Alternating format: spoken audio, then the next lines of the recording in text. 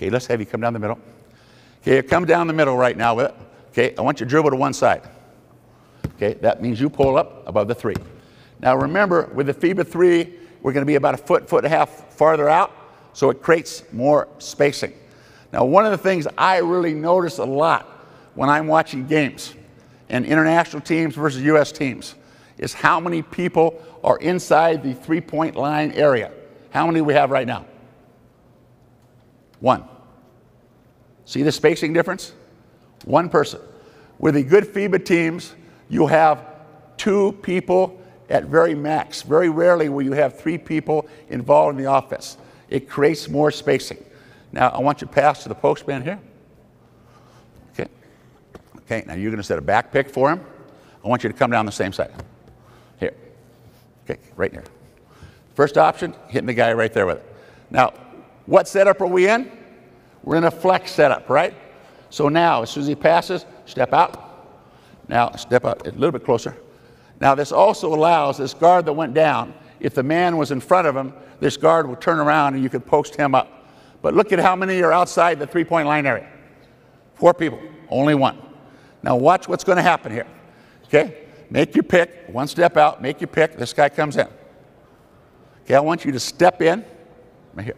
So now we have 1 guy here looking for the ball. But the difference in the Magnano Flex concept, he does not jam pick the guy. He keeps him up in the top. So now he's up here with it. So now you come around him, up to here with it. So now we have our flex, but it opens it up and does not put defensive man close to the basket. Now, I was at a game with the former national coach of Colombia about 3 weeks ago in Colombia, and I showed Guillermo this. He used it the next night in the game, changed his team, what they were doing. Before, they were putting defensive man down. Okay, now going back. Now, also, you see some people make an adjustment on this situation where if he steps out 1 step here for this pick, he's actually telling this man, step 1 step in. He wants a pick, a back pick. So now he comes up and he back picks it toward the basket here, then you pop out. Now again, how many guys are in the area? Now we have 2 inside the area. But what they do is the flex cut, they don't come down, they set it above the elbow. Going back down, guard with.